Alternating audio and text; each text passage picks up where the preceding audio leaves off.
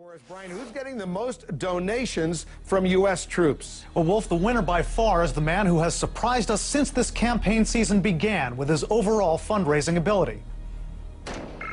If you're basing your vote on a candidate's position on Iraq, Ron Paul and Barack Obama won't leave you confused on where they stand. It's unconstitutional. It's an undeclared war. The war in Iraq was unwise. Those blasts could be striking a positive chord within the U.S. military.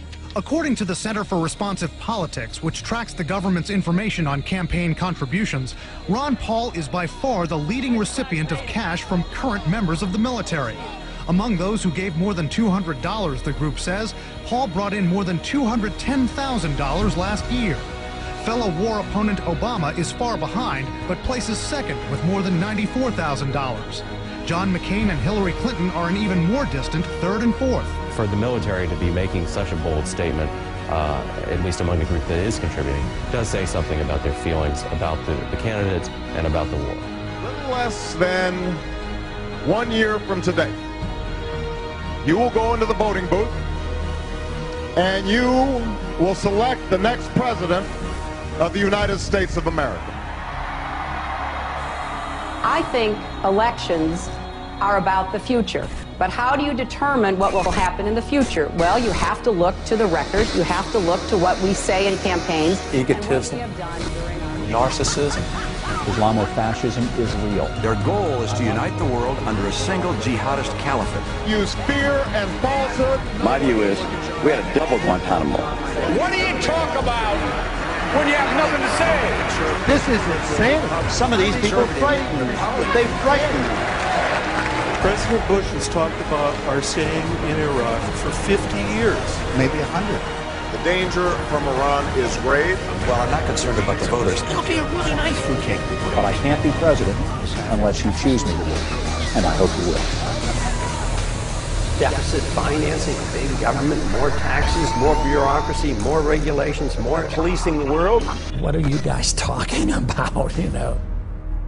We must win in Iraq. We're going to have to engage in the Middle East. This is a global effort we're going to have to lead. We will do whatever is necessary. The Iranians could grab the Shia South. We have a new strategy. Very confrontational and very aggressive. There will be chaos that will spread to the region and to the rest of the world. They ultimately want to bring down the United States of America. Congressman Paul, you voted against the war.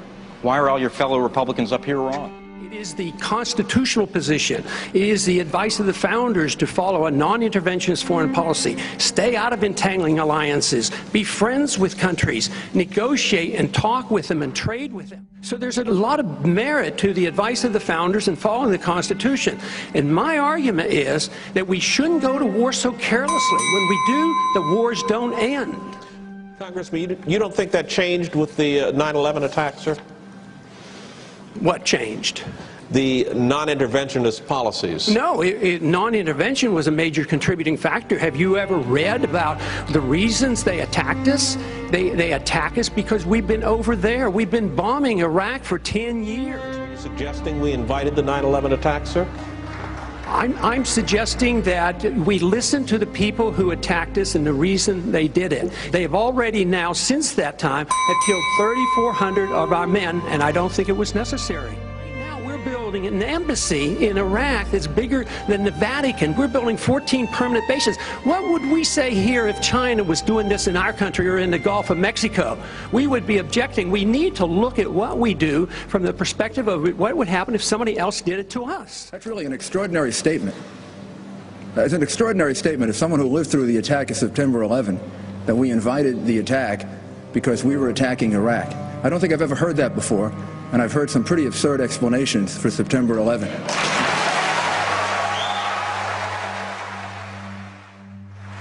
I would ask the congressman to withdraw that comment and tell us that he didn't really mean that. Congressman? I believe very sincerely that the CIA is correct when they teach and talk about blowback. When we went into Iran in 1953 and installed the Shah, yes, there was blowback. The reaction to that was the taking of our hostages, and that persists. And if we ignore that at our own risk. That if we think that we can do what we want around the world and not incite hatred, then we have a problem. They don't come here to attack us because we're rich and we're free. They come and they attack us because we're over there. Can I have 30 seconds, please? No, wait a second. Let's all get 30 seconds. They are coming. We all want 30 seconds to talk about this. Flags are bits of colored cloth that governments use first to shrink wrap people's brains and then as ceremonial shrouds to bury the dead. The U.S. military as an institution is very corrupt and is built upon spreading death. To me, the idea of having a force like the U.S. Army participating in nation building is just asinine. I mean, we're nation destroyers. That's what we're trained to do. We were all congratulated after we had our first kills. My company commander personally congratulated me. This is the same individual who has stated that whoever gets their first kill by stabbing them to death will get a 4-day pass when we return from Iraq. I've heard numerous circumstances of civilians getting killed, and then soldiers and Marines subsequently placing weapons on their bodies or placing wire on them. Army Private First Class Lavina Johnson would have turned 23 this month, but 3 years ago, the African-American teenager from Missouri was found dead in Bladderach, just a few weeks short of her 20th birthday. Her body was found in a tent belonging to the private military contractor Kellogg Brown & Root. She'd abrasions all over her body, a broken nose, a black eye, burned hands, loose teeth, acid burns on her genitals, a bullet hole in her head. The Army labeled Lavina Johnson's death a suicide. They told her parents she died of self-inflicted non-combat injuries. Hey, say it again. Say again what happened. Say what? You know, like what was going on? What was it like being a guard there? Guard at Abu Ghraib. Yeah. That place, man. It's fucking world famous now. As far as I'm concerned, they're all guilty. You know what? They should have kicked Saddam out themselves. Instead, we're there doing the fucking job. Fuck them, dude. Anyone with a fucking rag on their head is fair game. Girl, she's probably like 15 years old. See it, right? Hadn't been touched yet. She was fucking prime. Oh. So, guys, he started pimping around for $50 a shot. I think at the end of the day, you know, he made like $500 before she hung herself. Really? 4 soldiers walked through the trees and approached this house. Here, according to specialist James Barker's statement, he and another soldier took it in turns to rape the 14-year-old girl. In another room, the girl's parents and 5-year-old sister were shot dead. Barker's statement said after Green had killed the 2 adults and the little girl, he came into the room where the teenager was being sexually assaulted. He had an AK-47 rifle in his hand. He said, "They're all dead. I killed them." He put the weapon down, raped the 14-year-old, and then shot her dead too. Before they left, they poured kerosene over the girl's body and set it alight. They returned to their checkpoint, and Barker said he grilled some chicken wings. 4 years ago, at the age of 19, Ms. Jamie Lee Jones signed a contract to become an employee of KBR, then a Halliburton subsidiary.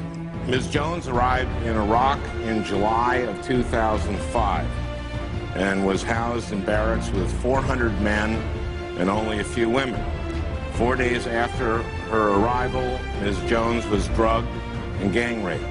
After Ms. Jones reported the rape to her supervisors, she was locked in a shipping container with an armed guard and prohibited any contact with the outside world. They locked her in a container.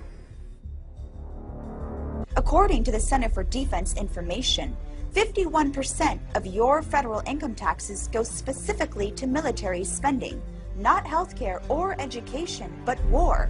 So cute, little puppy. Oh, that's it. Oh. Come on, you're almost there. That's fucked up.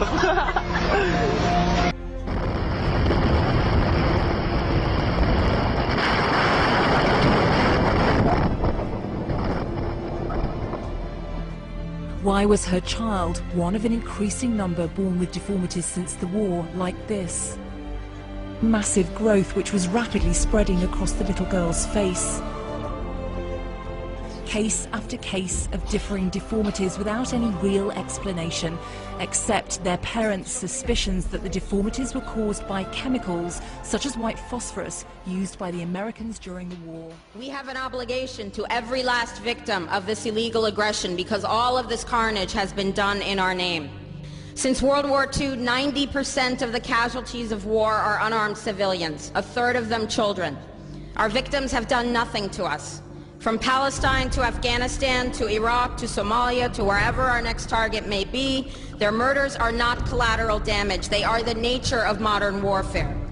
They don't hate us because of our freedoms. They hate us because every day we are funding and committing crimes against humanity. The so-called war on terror is a cover for our military aggression to gain control of the resources of Western Asia. This is sending the poor of this country to kill the poor of those Muslim countries. This is trading blood for oil. This is genocide, and to most of the world, we are the terrorists. In these times, remaining silent on our responsibility to the world and its future is criminal. And in light of our complicity in the supreme crimes against humanity in Iraq and Afghanistan, and ongoing violations of the UN Charter and international law, how dare any American criticize the actions of legitimate resistance to illegal occupation? Our so-called enemies in Afghanistan, Iraq, Palestine, our other colonies around the world, and our inner cities here at home are struggling against the oppressive hand of empire, demanding respect for their humanity. They are labeled insurgents or terrorists for resisting rape and pillage by the white establishment, but they are our brothers and sisters in the struggle for justice. The civilians at the other end of our weapons don't have a choice, but American soldiers have choices. And while there may have been some doubt 5 years ago, today we know the truth. Our soldiers don't sacrifice for duty, honor, country. They sacrifice for Kellogg, Brown, and Root. They don't fight for America, they fight for their lives and their buddies beside them because we put them in a war zone. They're not defending our freedoms. They're laying the foundation for 14 permanent military bases to defend the freedoms of ExxonMobil and British Petroleum. They're not establishing democracy. They're establishing the basis for an economic occupation to continue after the military occupation has ended. Iraqi society today, thanks to American help, is defined by house raids, death squads, checkpoints, detentions, curfews, blood in the streets, and constant violence. We must dare to speak out in support of the Iraqi people who resist and endure the horrific existence we brought upon them through our bloodthirsty imperial crusade. We must dare to speak out in support of those American war resistors, the real military heroes who uphold their oath to defend the Constitution of the United States against all enemies, foreign and domestic, including those terrorist cells in Washington, D.C., more commonly known as the legislative, executive, and judicial branches. Frederick Douglass said, "Those who profess to favor freedom and yet depreciate agitation are people who want crops without plowing the ground. They want rain without thunder and lightning. They want the ocean without the roar of its many waters." The struggle may be a moral one, or it may be a physical one, or it may be both, but it must be a struggle. Power concedes nothing without a demand. It never has, and it never will. Every one of us must keep demanding, keep fighting, keep thundering, keep plowing, keep speaking, keep struggling until justice is served. No justice, no peace. No justice, no peace. No justice, no peace. NBC News In Depth tonight, back to the front. The number of U.S. soldiers who've had their Iraq military service involuntarily extended under the so-called stop-loss policy is at its highest since the start of the war. That's despite a Pentagon pledge last year to cut back on its use. When I read the blogs and everything else from, the people who are, involved with the Ron Paul convention and everything, I want to go and listen to those people, but there's about 10% of that audience that scares the living bejesus out of me. And what's the percentage of Obama and McCain people that scare the living bejesus out of you? Obama people, 80%. Okay. McCain people, because, you know, they're all like, they're not really active. They're just, most of them are asleep. You know, they don't really scare me. So, so the Ron Paul people aren't doing that bad then, are they? With 10% nuts.